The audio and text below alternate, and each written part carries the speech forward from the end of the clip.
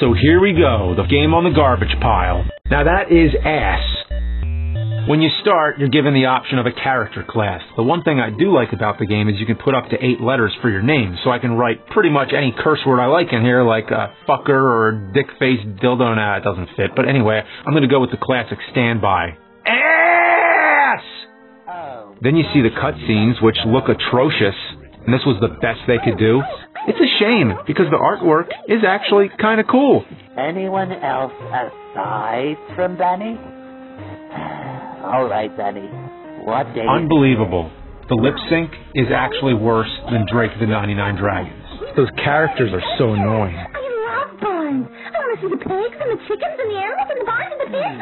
But oh boy, let me tell you, I haven't even started playing yet. So let's pick up the Duke here, this big-ass tank fucking controller, and let's get started. 'Cause it's gonna get fucked.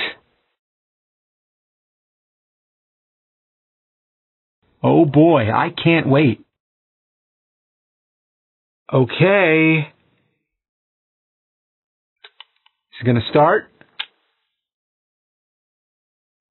It takes forever to start up. I thought it was broken because it stays on a black screen for almost 2 minutes.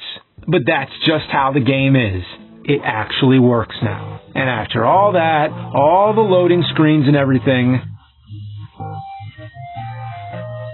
Dear Lord, look at this. Everything looks like pixelated ass splatter. I mean, for the love of sweet shit-take mushrooms, and yes, like the annals of history, I know what it is. It's shit-take, but it's spelled shit-take.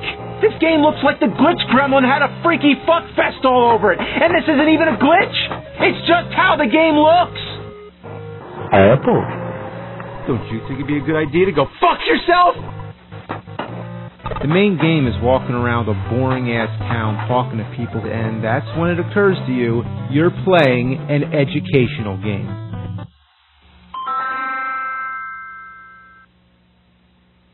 The fuck was that? I think it's a glitch. Do you think it's a glitch? I think it's a glitch. I'm not trying to find glitches. It just so happens the whole game is a glitch. Look at this picture here. Holy shit! That is... But believe it or not, it actually works now. You can also play this shitty card game, but you can't get out of it until you play 3 whole games of it, and it goes on forever. And then...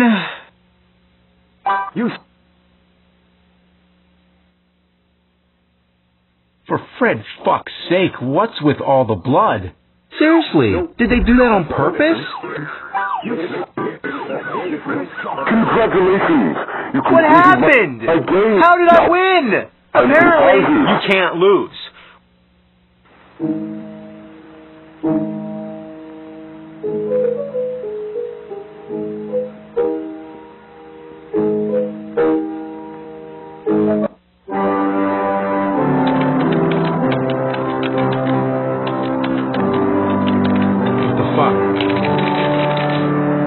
Start.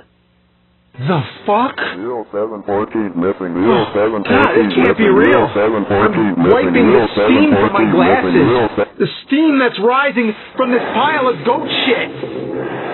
I'm not seeing this, man. Oh my God. That is... I thought I've seen everything. Leave me alone! Let me play the game!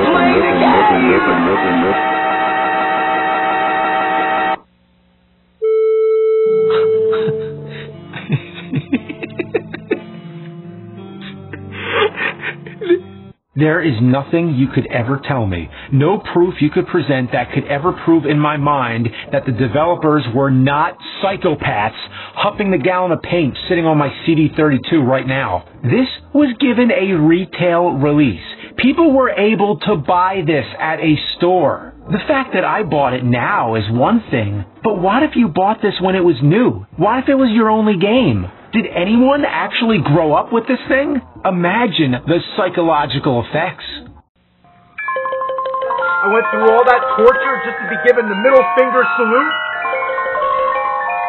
I can't believe they sold this shit set for $199. That's about how much it costs for a console, pretty much. You could take $199, stand on a bridge, and just throw it all away. You'd rather do anything than spend it on a broken down, dysfunctional disaster programming.